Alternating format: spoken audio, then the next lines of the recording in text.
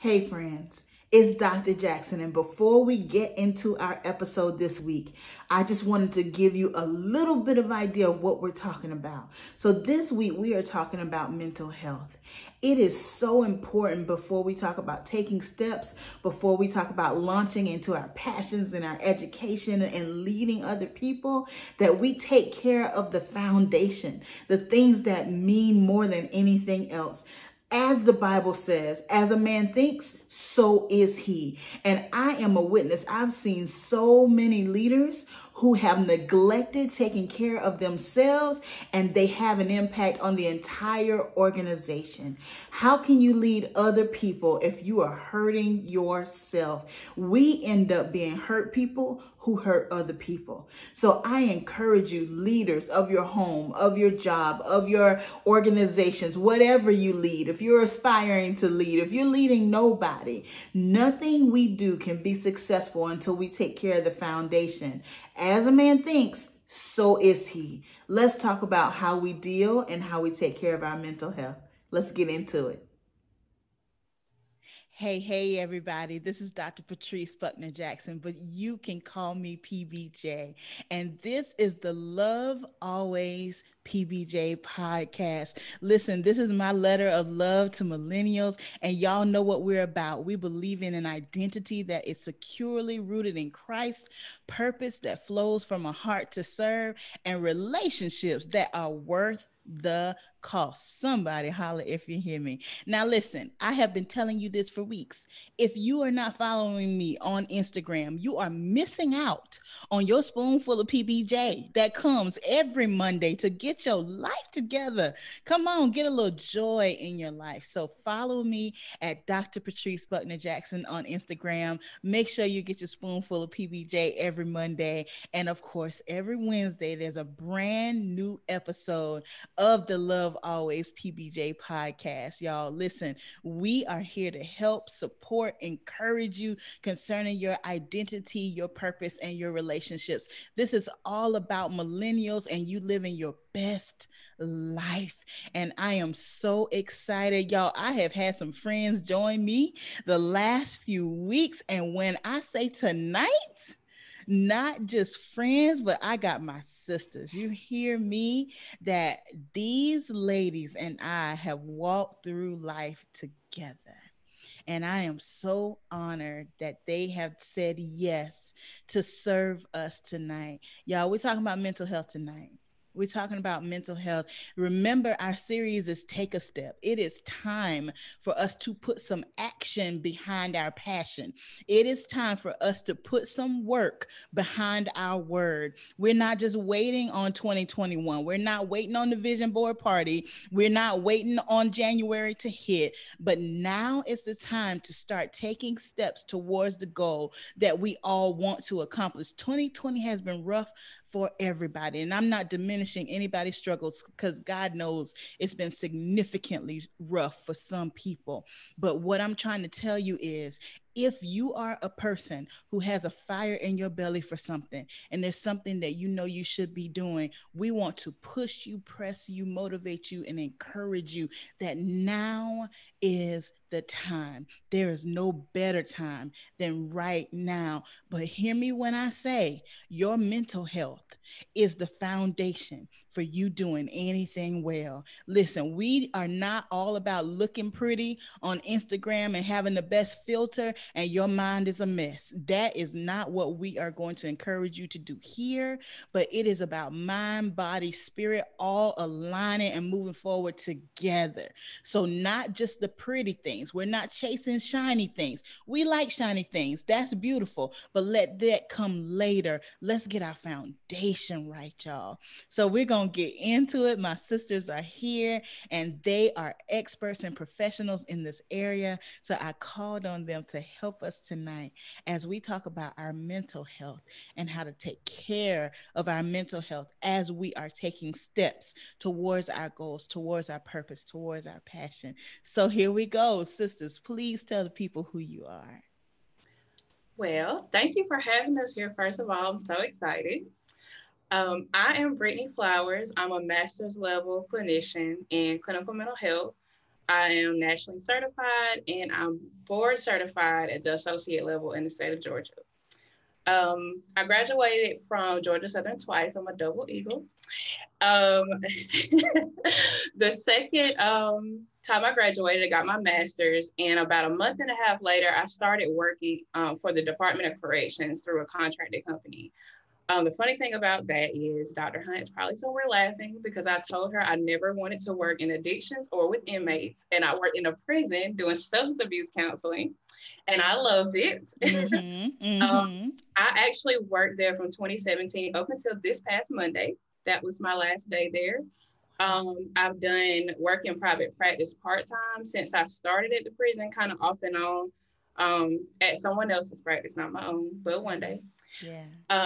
And so I'm now full-time working in the private practice area. So I'm in the community. I treat a little bit of everything, but I mostly see families and couples, a lot of work with OCD, anxiety, depression. And that's probably what I see the most of right now. Yeah. Yeah. Oh, Brittany, thank you so much for joining us. And I'm excited for your transition. Congratulations. Thank That's you. awesome. Yes. My name is Jadisha Humphreys. I go by Jade. I'm also, like Brittany, a double eagle. Before I get into my career in mental health, I want to start by saying that I just like helping people. Counseling is one of the ways that I found that I am effective in doing that. But outside of my career, I'm a mom to four, I'm a wife, and those are some of my roles that I am so proud of and that kind of keep me grounded in all of this um, uncertainty with COVID and pandemic and my career work. I graduated from Georgia Southern in 2014 with my Bachelor's of Science in Psychology. I went on to graduate in 2016 with my clinical mental health master's degree. After that, and somewhere in the mixture of that, I fell into student affairs. And I always bring this up when I talk about my counseling work because in student affairs, in the dean of students office is where I met Dr. Jackson, is where I met Brittany, is where I got a bulk of my experience in crisis work, is where I fell into suicide prevention work. Yes. It was really where I built that toolkit in advocacy, you know. And so I stayed there for about 4 years. I left to be at home with my babies to help them develop and grow in their learning. And somewhere in between that time, I started back with my suicide prevention work, giving presentations to the community. And I started working for a private practice in the Statesboro community as well. So within that practice, I had the opportunity to see little babies through middle schools, all the way up to adults about 40 years old. So that's where I got more experience. Currently, I'm back at Georgia Southern in the counseling center as a mental health counselor. And then I still kind of do outside work with the private practice. I still see some of my babies and my older clients as well. Oh, Jade, it is so good to have you tonight. And listen, y'all, I'm getting all the updates while y'all getting the updates, okay? I did not know all the transition was going on, and I'm so proud of these women. I've had the honor of walking with them and watching their journeys for several years, and I can tell you that tonight you're hearing from the best. You're hearing from the best. So, but listen, before we get into this, let me make one thing clear, my friends. This is not therapy tonight. Okay, we are going to encourage you, give you lots of information for you to consider, but please know that it is important that you have your own therapist, your own consultation. Everybody's situation is different, so please don't assume that any specific strategy or tactic is something that you immediately need to apply to your life. Please, we encourage you to make sure you are working with your own personal therapist for your path, your plan. Our goal tonight is to motivate you and encourage you concerning mental health. All right, y'all, let's get into it. Let's go. Let's just start with 2020. Okay. Let's just do it. Never in my whole entire life, ever did I expect that we would see anything like we have seen in this past year. And I know we keep saying 2020, 2020. We don't know when it's going to end. The pandemic, but it hasn't just been the pandemic. It's felt like layer upon layer upon layer. So, from your expert opinion, what has been the impacts of 2020 on our mental health, on our collective mental health? I like how you said collective, because literally we have all been going through this experience, and it's become this collective trauma for everyone. Everyone is carrying a weight. And then you have the regular life transitions, having a baby, starting a new job, going back to school. And then you have this overarching layer, this overarching weight of in a pandemic. Mm-hmm. You're going to appointments to have your baby by yourself. You are an in-person learner, but you're having to learn all of the academic work in a virtual setting. So I feel like there is definitely this collective weight that everyone is carrying and having to manage and deal with. Yeah. I definitely agree. And you kind of touched on one thing that I was thinking about when you asked that question. What popped in my mind was the word diverse. And it's diverse in the sense that, yes, it does affect, different socioeconomic groups, different races, but also the way that it lands in people's lives. So the clients that I've seen have come in, maybe they have anxiety because they're afraid to get sick. They're afraid to die. Maybe they're dealing with grief because they already lost somebody to COVID. Maybe they're dealing with grief because they've lost normalcy in their life. For example, like going to school, going to work, having to do everything from home. Those people who like to be out and about, hugging and talking, having to stay indoors, that can trigger depression for people. So just seeing how everybody's coming in with an attachment to the pandemic, but the issues are so diverse for all of these different people. Yeah. Brittany, I love the way you say the way it lands for each person, because although we have this in common, our response to it and our specifics about around it or surrounding it are very, very, very different. My husband and I, one of our struggles is we haven't seen our daughter in months. She's a college student, she's away, and she's okay. She's got her own apartment, all is well, but we haven't seen our baby.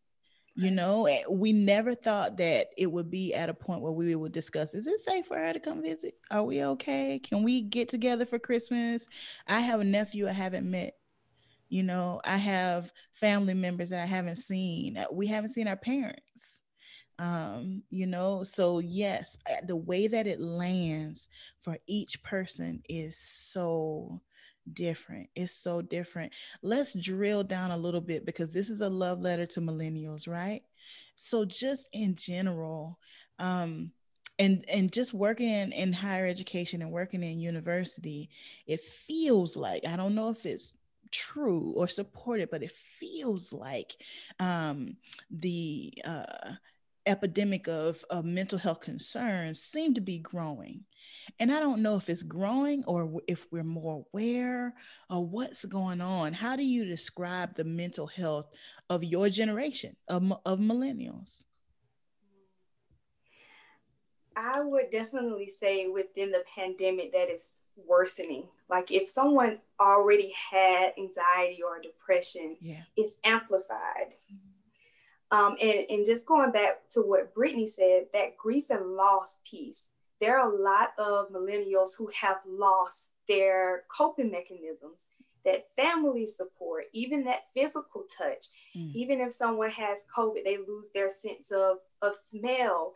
Some people like to smell candles to cope, to relax. So I definitely say that it has worsened some, but also it has brought it to the forefront, because so many people are taking note of it. So many people are now becoming more aware of it. Even when I think about listening to the radio, celebrities are coming out saying more about it on the radio station, and hey, we need to take care of our mental health. So I definitely think it's on a bigger platform than it has been in a while. Yeah, yeah, just that, the way you just described grief and loss, right? So, for those of us who haven't lost a close loved one to death, we may not consider that we're dealing with grief and loss. Mm-hmm. But the way that you just described it, there are many ways that people may be impacted. Some people have lost their jobs. You know, Mm-hmm. some people have lost security. Is it safe to go to the grocery store? Really? I mean, is it safe for my child to go to school? And so the impact of grief and loss, right? And then there are The the stages. stages of grief. Could that be real?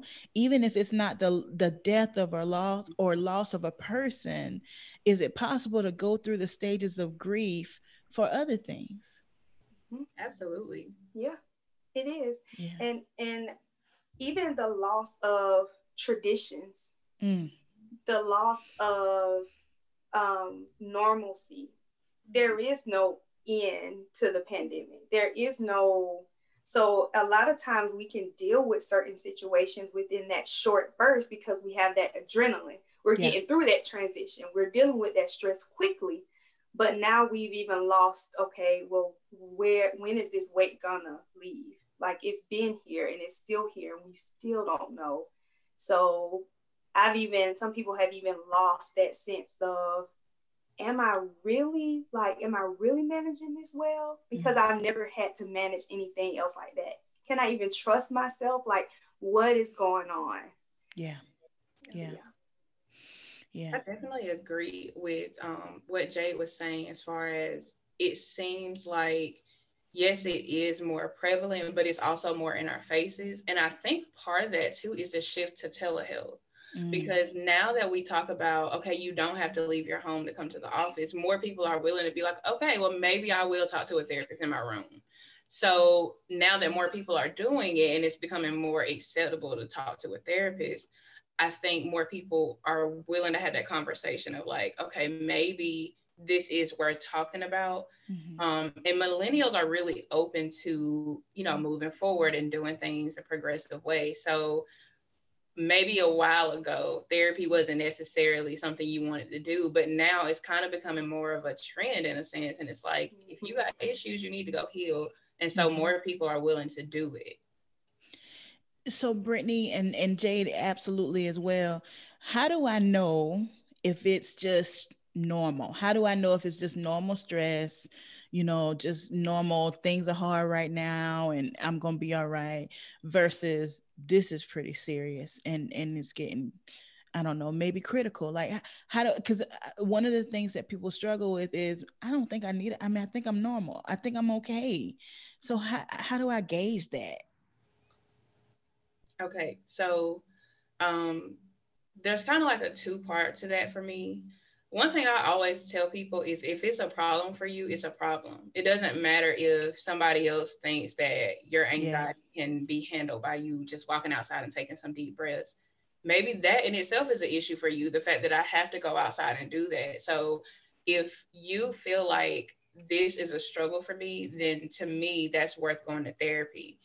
And on the other hand, if it interrupts daily life, if I can't function, I can't just go to work and do my job. I can't just take care of my children and my husband without Mm. this background thing hanging over me, then that's worth me going to address and getting some help for it. Because whatever I've been doing, those coping skills are not working or I don't have any. Yeah. So I need to go and get help with that. Mm, absolutely. And I would just say yes. Like if your eating is disrupted, sleeping is disrupted, if it's getting too much for you to kind of manage, if it's persistent, if it's frequent, but definitely if it is impairing your ability to do the things that you do throughout your daily life.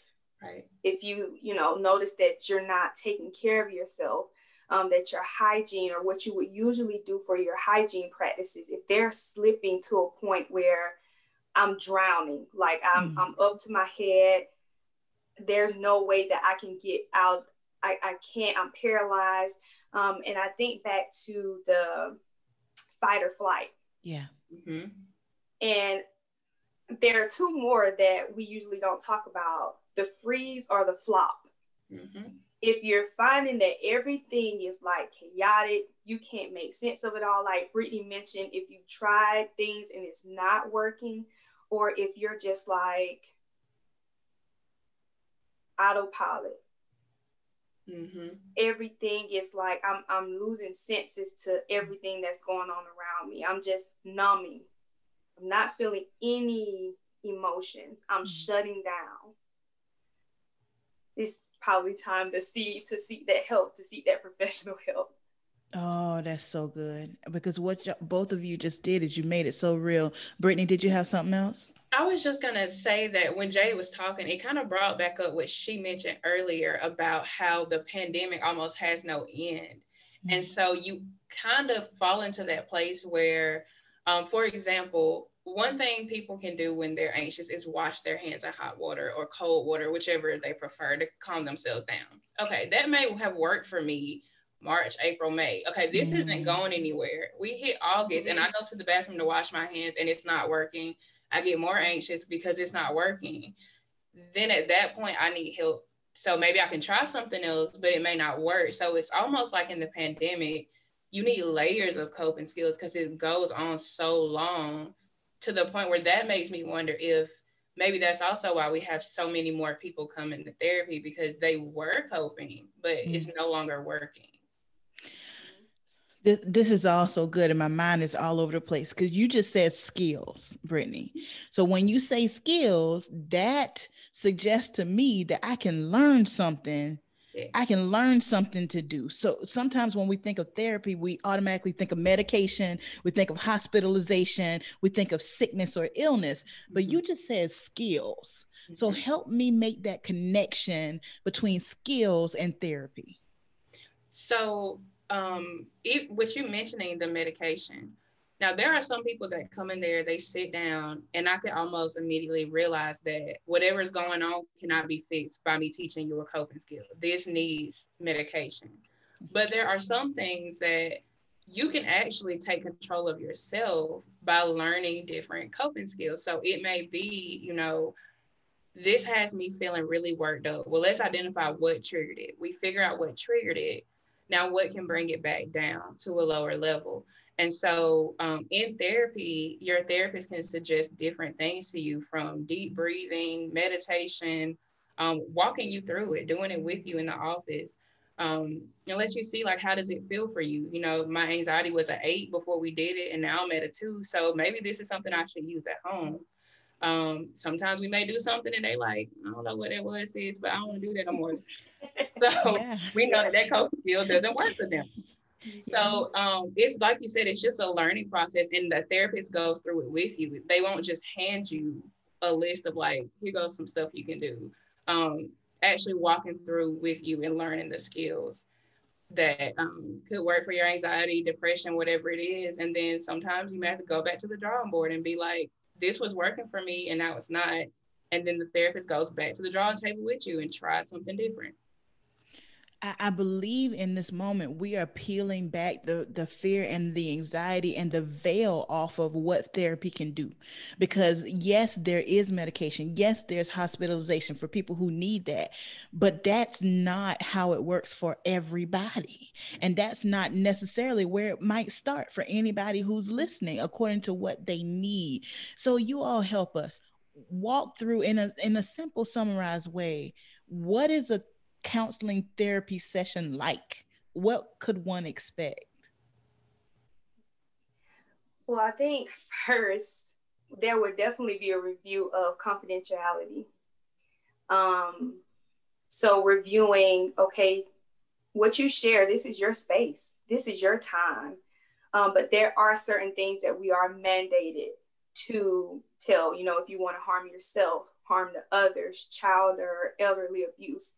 And I think specifically within the virtual setting of therapy, we want to verify where you are, just in case we have to get someone to you.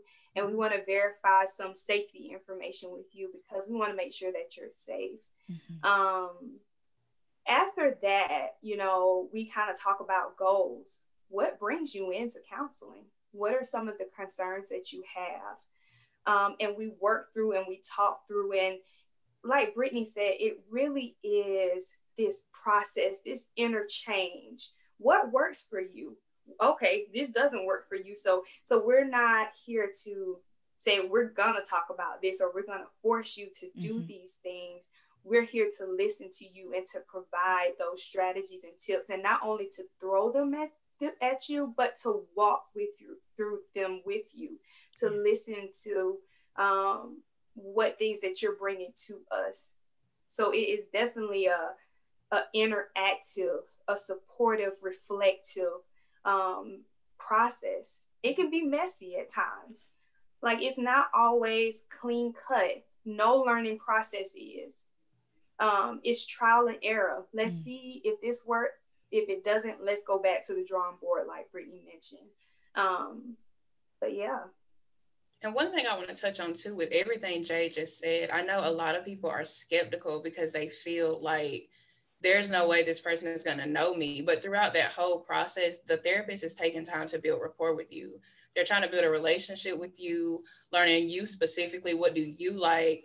What bothers you? What triggers you? So that, like she said, everything is tailored around you. So that time is your time, and the therapist is basing everything off of what you like and what you respond well to. So the relationship becomes a really close relationship. It's a therapeutic relationship, but most people who've been in therapy for a long time, they really value that relationship because they know it is uniquely about them. One thing one of my professors taught me was, you know, a lot of times people will say, well, you have friends you can talk to, but our personal relationships are very different. The therapeutic relationship is so unique because you don't have any relationships in your life that are specifically about you. Usually, you know, with our friends, we already know what they're going to say when we tell them specific things. They know our history. They've seen us in all these different arenas, and they do have a bias. A therapist does not. They don't know you. So it's very neutral. And they're not there to give you advice or to judge anything you say. So it's a very unique relationship. Oh, I'm so glad you went there. And I was literally thinking that because I have encouraged family members and others, you know, because some people will say, well, I just like talking to you. Well, that's fine, but I love you.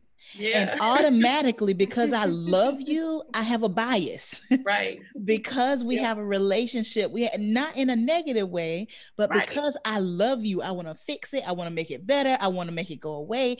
And your therapist is trained to know that, okay, we're not skipping over this. We're not going to make it go away. And I'm not emotionally attached. When I go home, I'm going to be all right. But I'm going to help you walk through this for you. And not because we have a love relationship where I need to get something and you get something as well. So the people who love you, they love you for real, but that innately means there's a bias there. Right. So it's not the same thing as talking to your best friend. Yeah. Okay. So now y'all know I grew up in the church, right? I grew up in the church. And we didn't talk about therapy. We did not talk about going to counseling. We tarried and we prayed and we called on Jesus and we cast stuff out. And I'm not, don't get me wrong now, I still believe in the foundations of the church. Help me understand, and let's talk about the intersection of faith and therapy. And how do I justify in my faith that I need to seek this kind of help or support? There are a couple of things that come up when I think about this intersection, because I grew up in the church as well, and we didn't talk about mental health. You know, we gonna pray it out, we gonna cast it out. One thing that was kind of a light bulb moment for me when I started getting into the education of counseling is I never seen mental health, or it was never put that mental health was possibly a physical thing. It was always that it was a spiritual thing. So it made sense to me in that moment why the solutions were always spiritual. Pray it out, cast it out. Through my education, I learned that it could quite possibly be a spiritual thing and a physical thing. It could be this person is battling something spiritually, And also there's a chemical imbalance that they were born with. So there is a merge, there is an intersection, and it becomes more so of a toolkit. I can pray about it, and I can go see my therapist to get some skills to put in my toolkit. And as I'm praying about it and I'm walking out, praying about it, walking out, it helps me build my relationship with Christ, because now I'm like, Lord, you know, I went to this therapy, I went to this counseling appointment, and I just made this connection between where I am now and my past. God, help me to heal. God, help me to, it makes that relationship with Christ a little bit more intimate, and opens that prayer, and opens that desire and need for God to kind of intervene in ways where, wow, I didn't even recognize that about myself now. God, I need you even the more. Oh my gosh, I love that. Absolutely. Yes, I love that you pointed out how in the church it really was, or sometimes still is, seen as a spiritual thing, and we later learned that it could be physical. I actually had the same experience, but didn't realize it that way until you just said it. And for me, the way I've always kind of pictured in my mind is, in my prayer life, this is like my lifeline to my relationship with Christ. In therapy, this is the lifeline to my relationship with myself. And so if I'm doing both, then I can find my identity in Christ. I can find myself, but I have to know who I am in Christ to really know myself. So then again, they come back together. And I feel like for me, I couldn't have one without the other. Because if my mental health is not in the right space, I feel like you open yourself up to a lot of spiritual things you're not ready for. I know a lot of people have different spiritual journeys at their own, especially now. There's a lot of different things out there. And sometimes those things pour over into mental health. And I've heard some therapists even struggle with distinguishing between if a person was having a mental, like psychotic experience, or if it was a spiritual thing. And I feel like a lot of that stuff gets intertwined. If it's not basically taken care of individually, like, are you going to therapy for your mental health and taking care of your spiritual health as well? Because you don't know, either one could be affected, especially with the pandemic. There's so many things going on. So I think, like you said, both need to be addressed to kind of bring back together that whole person. It's amazing to me how we've built this stigma around mental health, but when it comes to physical health, we don't have the same level of stigma in most church communities, right? You know, in most church communities, if you need to take medication, or if you need to have surgery, or if you need to get treatment, you'll get the treatment and pray. You know, we praying for brother so and so because he's going to have surgery tomorrow. Like, that's okay. But for some reason, when it comes to mental health, we have not accepted that I can pray, believe God, know him, love him, and have a therapist and get my mind right. You know, I listened to Dr. Anita Phillips, the In the Light podcast, Yes. you know, and I love it. And if you haven't heard it, you need to go hear it, because especially if you're interested in this intersection of the church and therapy, you need to go listen to it, because her motto is prayer. I wrote it down. Prayer is a weapon, but therapy is a strategy. And it's very similar to what y'all were saying. Like, why not use both? Right. Why not? Yes, I pray, but God will give me tools. You know, it reminds me of the story, and I'm not going to tell it right, but somebody told a story about a man who was drowning. And he was praying, you know, God rescue me, God rescue me. And, you know, this one person came like, no, no, no, I'm waiting on God. And then a random boat came like, no, I'm waiting on God. And then somebody else came like, no, no, no, no, I'm waiting on God. And the person drowned. And when he got to heaven, like, God, I mean, I asked you to rescue me and you didn't. God's like, I sent you 3 avenues of rescue. I sent you 3 different rescues, and you would not take advantage of any of them. And we put God in this box, like he can't work through therapy as well. And I love this idea that y'all presented of walking through this process of therapy opens me up to have a better relationship with God.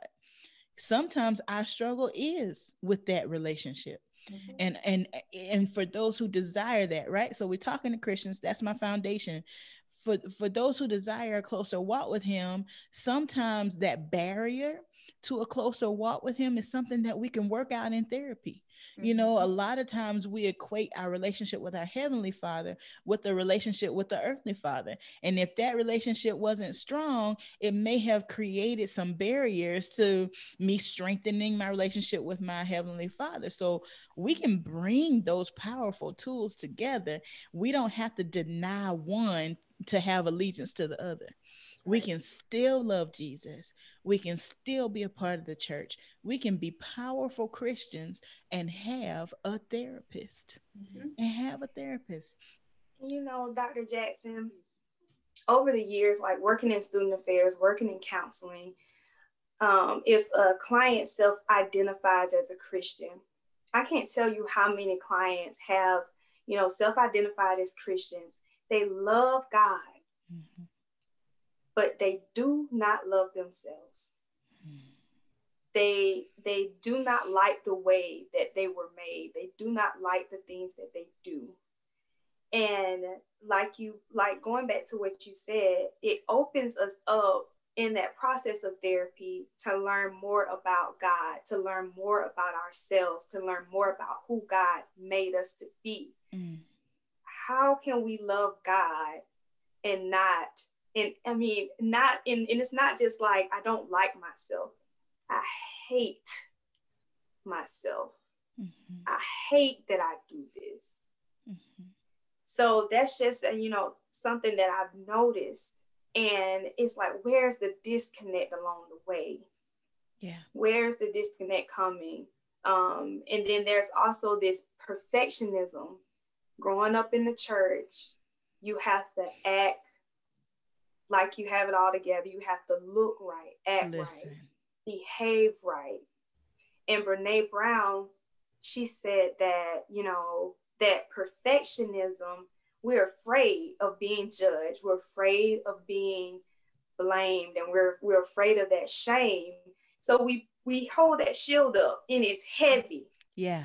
It's heavy, but we're thinking it's going to protect us when actually it prevents us from flying. But it prevents us from being real with God. It Mhm. prevents us from being real with those that are around us every day. And we lose ourselves in that perfectionism. And when we actually put down the shield, which therapy is a place where you can put down that shield, even if you pick it back up when you walk out the door, Mhm. it's just a space to be real. Oh my gosh. Listen, while you're talking, I'm thinking about Adam in the garden. He knew that he and Eve had messed up. Like he knew it. He knew it. And what did he do? He hid from God.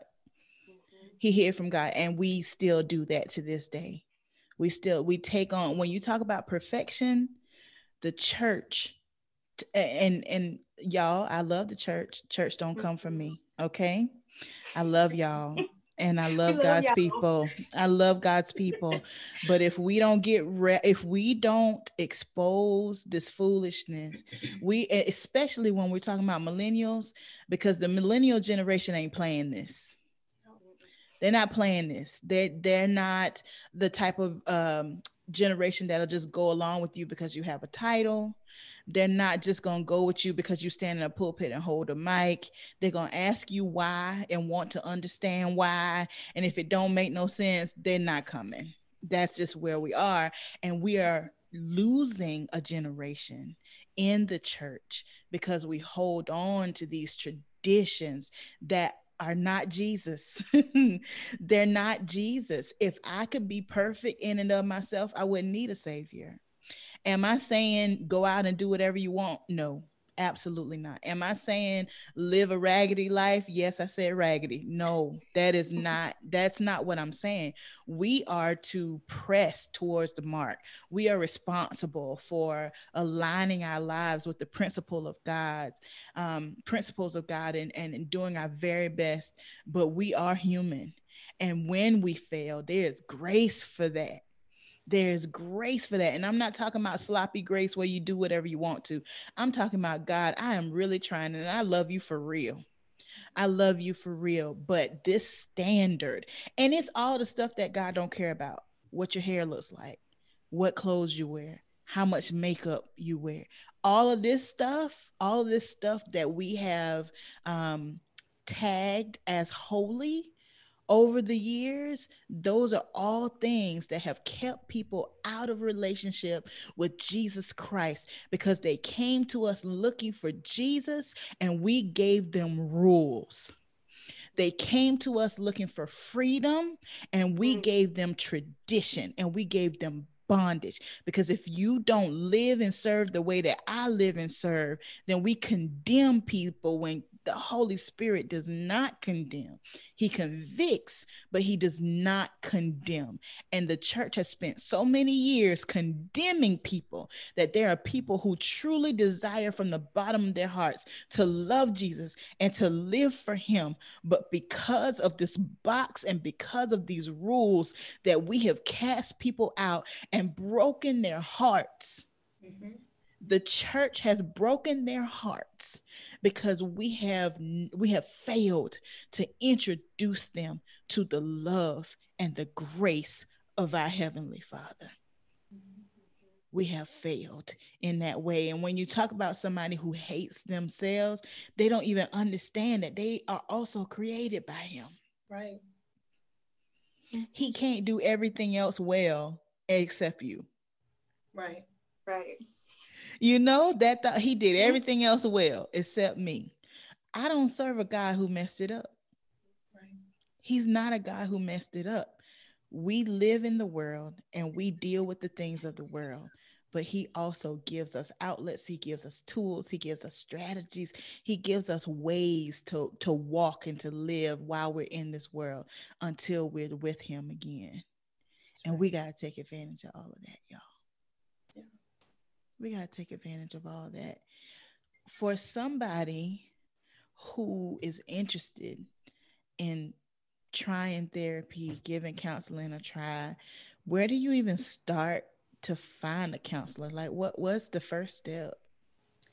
They could use a platform like Psychology Today. They let you search in your area, and it's actually a really good way to shop for a therapist, because if you're looking for a person that does a specific type of therapy, it'll be listed on there. It shows what kind of insurance they take. It talks about what kind of clients typically walk into their office, what do they offer to their clients.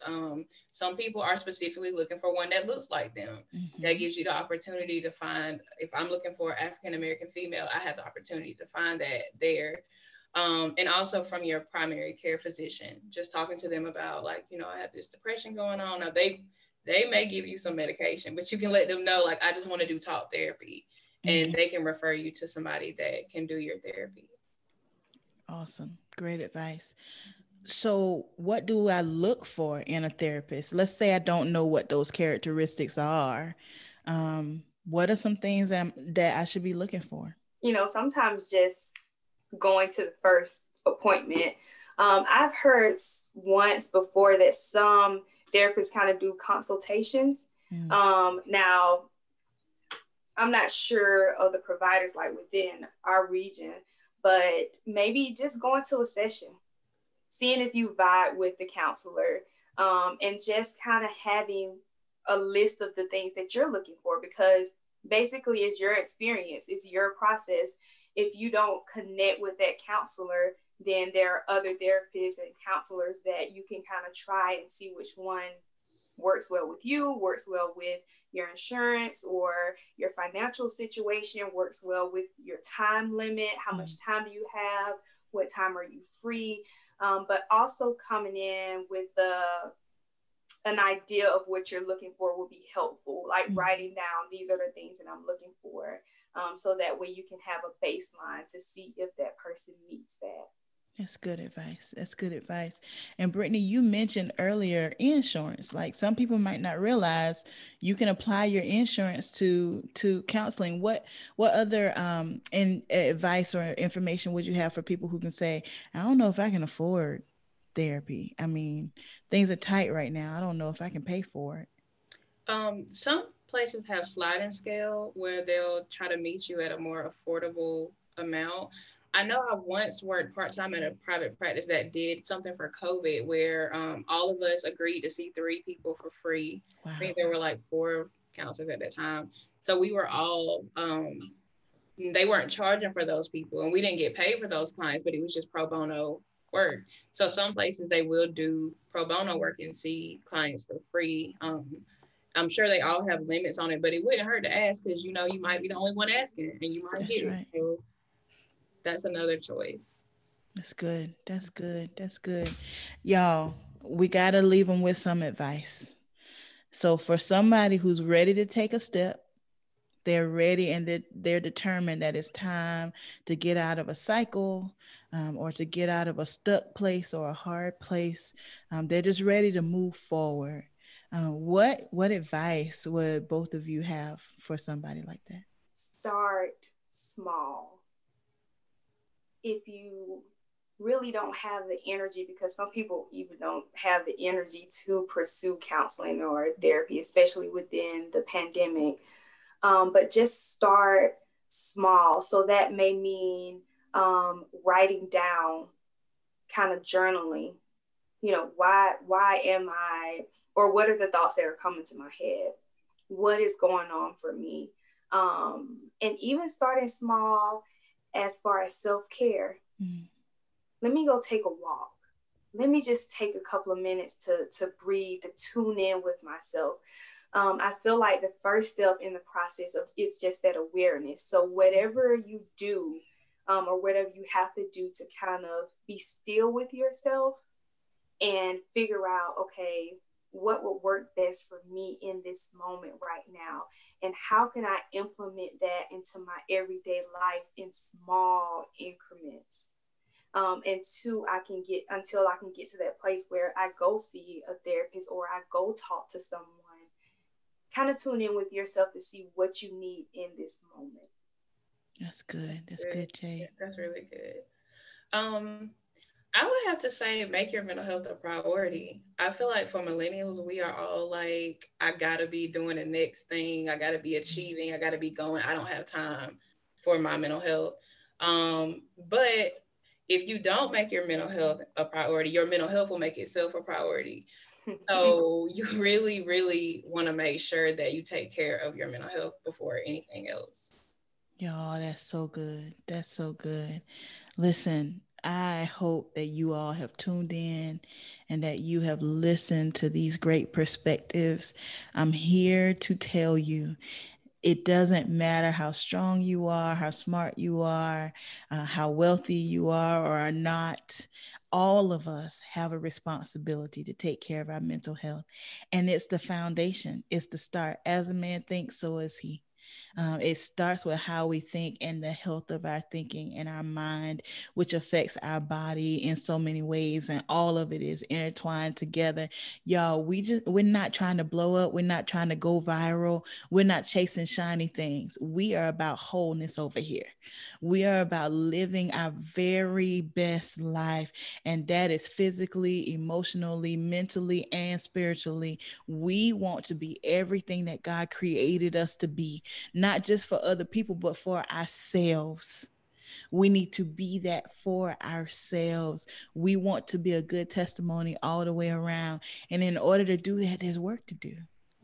There's work to do. We've got work to do. So together tonight, we encourage you to make your mental health a priority and start small. You can get the new title, you can get the new relationship, you can get whatever the wish is on your heart. But if your mental health is unstable, you're going to have a hard time enjoying it.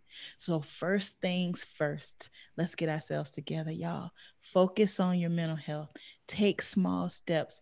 Put it first. Let's move forward. We are taking steps into 2021 and we are doing it together, y'all. So I want to thank Brittany and Jade for sharing with us tonight and joining us. And as always, you are powerful, you are significant, and you are loved. Love always.